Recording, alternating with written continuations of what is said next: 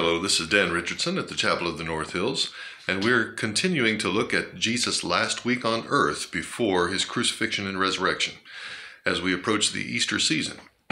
Jesus was that evening put on trial 6 times. He had 3 trials that were religious in nature and 3 that were civil.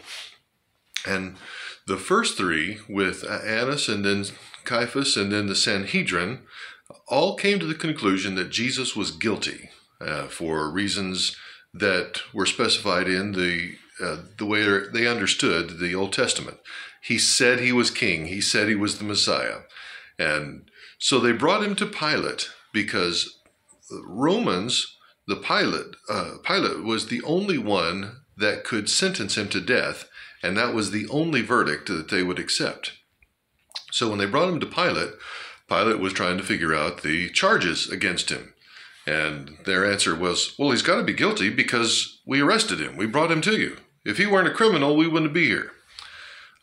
Well, that's not quite good enough. You can't write that on the placard above a criminal's head. And they said, well, he causes a lot of trouble.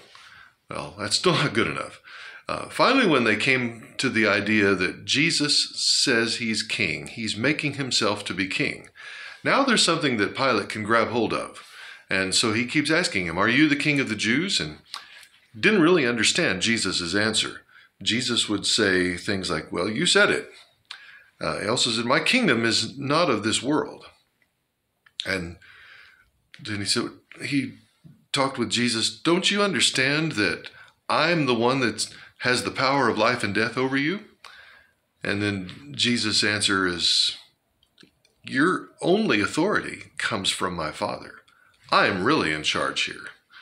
Well, Pilate was just really frustrated with this, but he realized Jesus there was no charge that could warrant the death penalty. So he kept trying to release him, trying to figure out ways that he could release him. What if we offer him or Barabbas? And of course, the people chose Barabbas, you remember.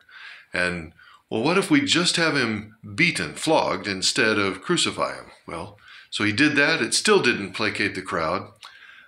So he ended up having to deliver him over to death. So his verdict was not guilty. Well, this was done so that Scripture could be fulfilled because the Passover lamb had to be pronounced innocent and blameless before it was an acceptable sacrifice. And Jesus was the Lamb of God that takes away the sin of the world. Be blessed.